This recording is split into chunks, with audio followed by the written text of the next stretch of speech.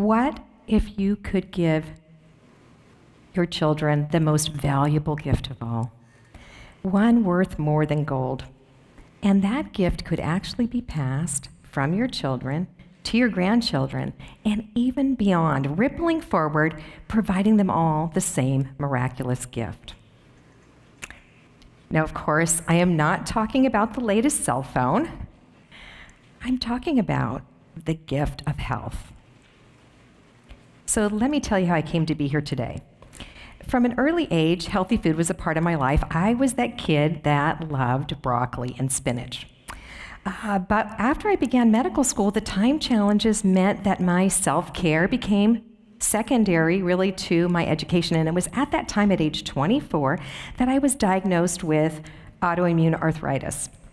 Now, like most of the autoimmune diseases, there is no cure, and the bottom line was that this was going to be a chronic disease to affect me for the rest of my life. Okay, so moving forward to today, I've been a pediatric radiologist actually for over 20 years, for the first half at Stanford University and the second half here in Central Florida. And it was in that time that I really started to notice that we're having a dramatic change in the health of children, with a sharp rise occurring in childhood chronic disease. Now, I think we have all probably been noticing an increase in childhood obesity, but in the medical professions, we're also seeing diseases that go along with that, like fatty liver disease, type 2 diabetes, and even the autoimmune diseases. You know, all issues that promise a lifetime of health consequences. As a mother, this was a scary realization because I know as parents, we want the best for our kids. We want them to have excellent health, not be burdened with disease. And so I had this thought, if these diseases have been increasing so recently, there has to be something we can do to turn them back around. So I dove into the medical literature, and what I found was so powerful and so hopeful that I actually decided to leave my medical practice to try to get this information out to as many people as I could. And that's what brings me here today. So now you're probably all wondering, what was this powerful information? What did I find? Well, the medical literature shows us that it is our lifestyle and primarily our diet that are the cause of poor health for adults and now also for our kids. And if we think about it, actually, this makes sense because other than the air that we breathe, the only fuel of our miraculous body and mind is what we eat and drink. So how did we get to this place where the food that's supposed to nourish our bodies is actually damaging our health? To understand that, I want to take you back in time. As humans, our ancestors have lived millions of years on this earth, first as gatherers, then hunter-gatherers, traveling from place to place in search of food. And the vast majority of what we ate was a wide variety of whole plant foods, supplemented with some animal foods when we could find them, but really the backbone of our diet was whole plant foods, and it's elements of these plant foods, like phytonutrients and fiber, that our bodies actually learned to use for our health. Okay, so phytonutrients. What are phytonutrients? These are plant chemicals. They're chemicals a plant makes for its own protection. And you may have heard of some of these, like maybe you've heard of sulforaphane in broccoli or anthocyanins in blueberries. Or how about resveratrol in red wine? Okay, some people have heard of that one. Okay, so it's these same nutrients that get absorbed from our plant foods and they circulate in our bloodstream and they bathe our cells. And our cells have actually learned to use these very elements to protect us against disease. As an example of this, a study from Johns Hopkins University in 2010 showed that when we eat mushrooms, the ergothioneine from those mushrooms gets absorbed. And when it bathes our cells actually have receptors specific for ergothioneine. They grab onto it, bring it into the cell to repair our own DNA. And that's only one of millions of phytonutrients. Okay, now what about fiber? Fiber also only comes from plant foods. It is, really most of it is the cell wall of the plant cell. Now, we as humans don't digest fiber.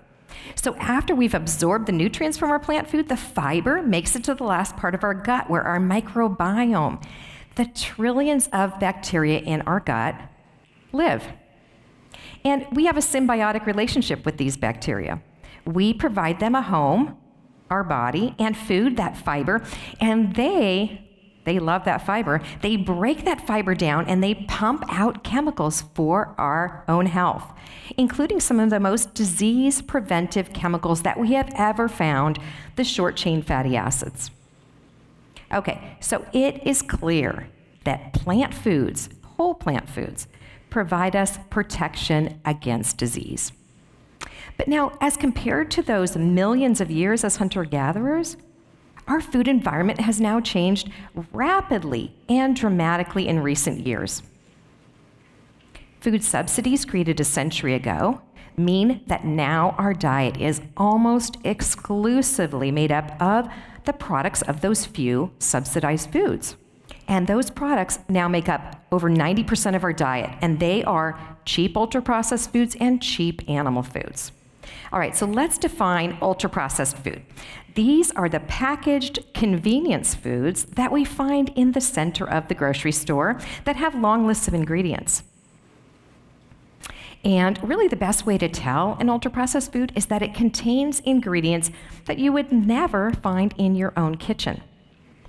These are foods that now come from a factory and not a farm. And in a disturbing study from Tufts University in 2021, they showed that the proportion of our diet made up of ultra-processed foods continues to increase. We know that for adults, a shocking 60% of our diet comes from ultra-processed foods. But for our kids, it's even worse. For our kids and teens, 70% of their diet now comes from ultra-processed foods. And this is actually from age 2 on up. 70%. Wow, how did we get here? Well, the scientific research shows us that really it's a combination of things, and that includes the fact that we have fallen prey to the marketing of the big food companies as well as the lure of convenience. And we trusted that these extremely altered foods were still going to meet our nutritional needs. But they don't, because you see the fiber and phytonutrients we just talked about in the processing are removed and chemicals are added. And so while these foods might seem like they're convenient in the short term, right, they're quick and easy, the long-term consequences that we know go along with eating these ultra-processed foods, like cancer, heart disease, obesity, diabetes, and even early death. Okay, these things are anything but convenient. Okay, so that's 60 to 70% of our diet comes from ultra-processed foods. And now 30% of our diet comes from animal foods, and these have issues of their own. For example, our love for cheese, and isn't cheese in everything, means that the saturated fat in our diet is now higher than it should be. And we know saturated fat is directly linked to our #1 killer in this country, heart disease. Also, the World Health Organization, after having examined all the scientific evidence, warns us that the eating of red meat and processed meat are associated with an increased incidence of cancer. Okay, 60 to 70% of our diet is ultra-processed foods. 30% of our diet is animal foods. Now, this leaves then less than 10% of our diet made up of those whole plant foods that we know protect us against disease. And this is the issue at the heart of the health crisis of today. Too many ultra-processed foods and animal foods, and too few whole plant foods. The prevalence of chronic disease in our country has increased now from 8% in the 1930s to 60% today. And we know that we're in the middle of an obesity epidemic, with 40% of us suffering with obesity. Also, the diseases that we talked about that go along with eating too many animal foods and ultra-processed foods like cancer and heart disease are now commonplace, right? We see them all around us, affecting the people that we love. So, what's the solution? Eating more whole plant foods, right? And in a world where we have conflicting information coming at us from every avenue, we don't know what to trust. There is no debate on the healthful effects of whole plant foods.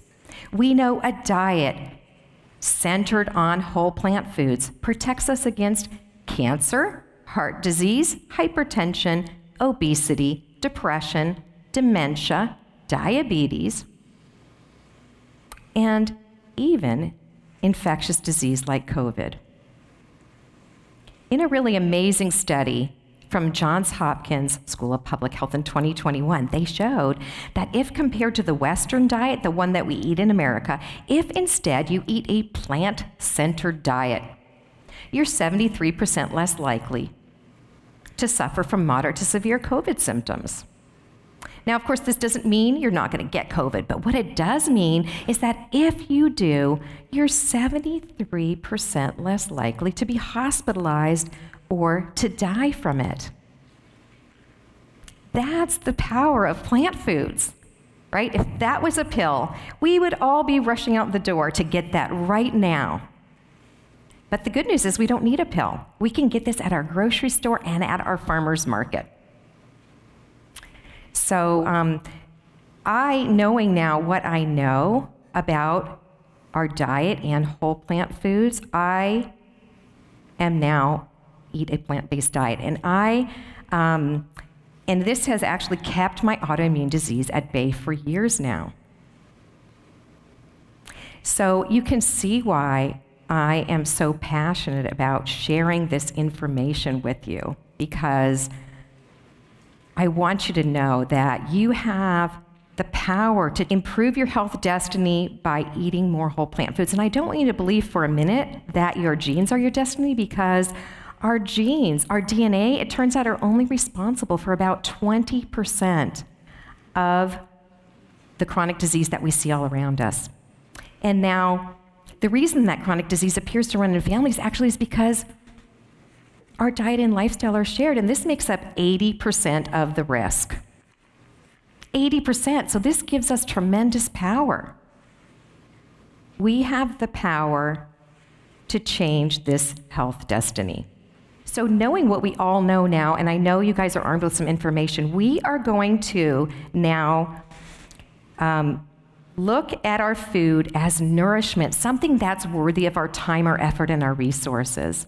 And we are going to reject the Western diet and look instead to traditional ways of interacting with our food, like reclaiming the kitchen as the center of our home, because it is central to human life and health. Also, we are going to, of course, include our kids in choosing, cooking, and maybe even growing healthy food. And we can look at recipe inspiration from our cultures of origin, because they were all based on whole plant foods. That's what was available. And of course, we also can start to rely on a new type of convenience food like canned beans, washed and bagged grains, and frozen fruit, keeping these on hand ready to help up any meal.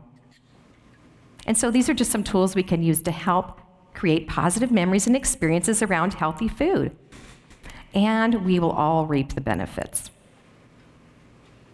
So let's do this. Let's give the most valuable gift of all, health, to our kids and ourselves by eating more whole plant foods every day at every meal.